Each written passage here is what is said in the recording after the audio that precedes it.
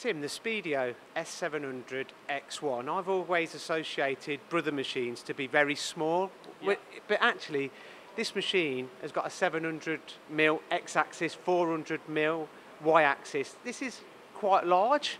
Yeah, well, Brother's history will point to the smaller machines, but certainly since they've been building the BT30 machine, their capacity internally and the machining capability of the machine have both grown.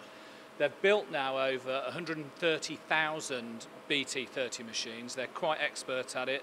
It's a small niche they're playing in the market, but really there's only a few competitors in there, and the way Brother are attempting to lead that market is to develop the capability of the 30 taper. So now we've got BBT, Big Plus spindle technology.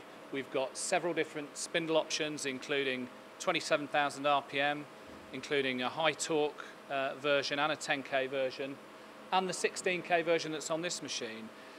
And you're right, they've also increased the machining envelope. In fact, the 700 is not the biggest machine. They also do a 1 meter X-axis machine with a 0.5 meter Y. And in fact, you can perhaps see, looking at the trunnion that's on this particular demo machine, that they are allowing us much more in terms of turning circle. This particular trunnion is in fact designed to provide 0.5 meter swing. So you're right, it's a machine that's got a lot of machining capability, but also a lot of capacity now. I mean, they're also associated with speed, so it's a production machine. And moving on to the speed, I mean, I can't believe that you've got an actual 0.5 meter swing in such a compact envelope. Yeah. Now, I watched this trunnion rotating earlier, and the speed was phenomenal. Does the tool change cope with that speed? Well, if anything, it's the tool change time and the machine movement time that's driven us to pursue a faster trunnion. It's a machine that moves at 50 meters a minute, that will change tool from the tool in the furthest position from the spindle, so the worst position, if you like, the slowest position. It'll do that in less than a second. It'll decelerate from maximum RPM, so the 16K, down, tool change, and back up to the speed in just over a second. And what we were finding is people were looking at the machine, these are customers, and their comments to us were, well, you seem to be waiting for the trunnion. Now, you'll remember from your previous job, indexers, conventional indexers, worm and wheel indexers, you're probably talking 30, 40 RPM.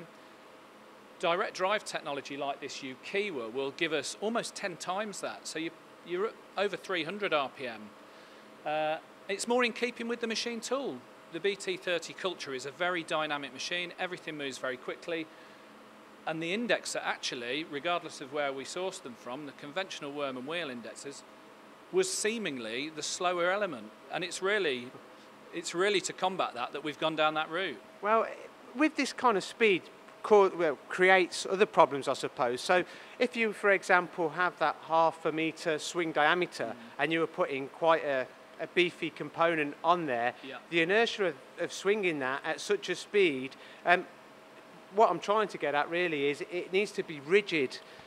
Well, yeah, there's probably two things there. I mean, you'll notice we've taken the counterbearing from the indexer manufacturer, and that is designed really to help provide some extra clamping capability. We've got 900 Newton meters combined between the indexer and the tailstock.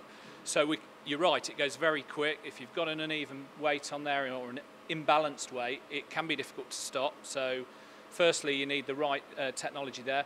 But yeah, it's a single piece cast bed. It's very, very rigid now. Again, going back to the smaller, lighter Brothers that we used to perceive maybe as just tapping centres, Brothers' developments over the last 20 years have taken us in a much different direction, and we've now got a much more stable machine. And going back now to the envelope of the machine and the strokes, the X and the Y are very impressive. But looking at this configuration with the trunnion setup is quite a common configuration. What about the Z? It doesn't look like you've got much Z there. Can you extend that Z travel? Yeah, you're absolutely right to point that out.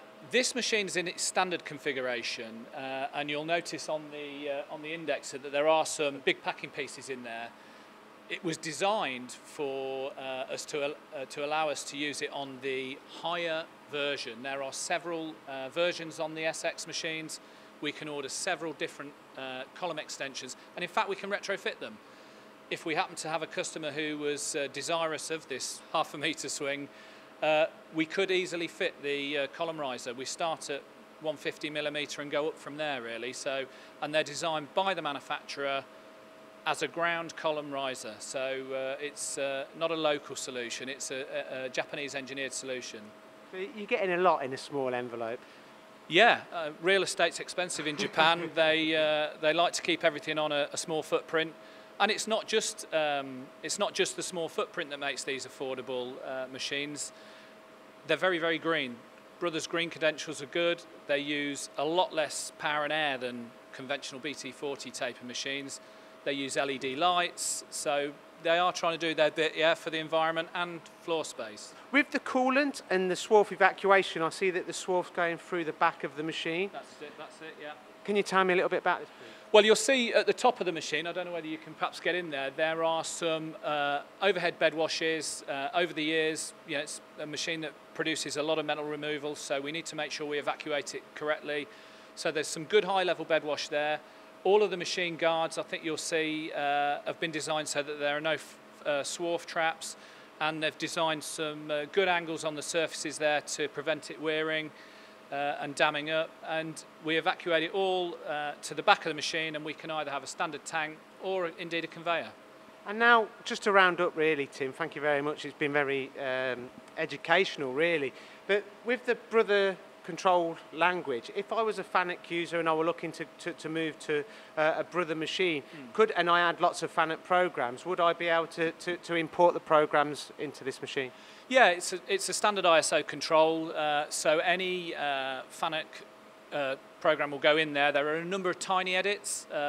The Brother will do some things simultaneously that other machines don't do simultaneously, tool change being one of them. We move in all 3 axes together simultaneously and pre-select the next tool. So there are a number of very small differences, but really you pick them up in a matter of minutes.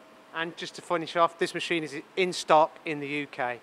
This particular machine is actually an EX demo machine, so not only is it in stock in the UK, it's also in stock at a good price.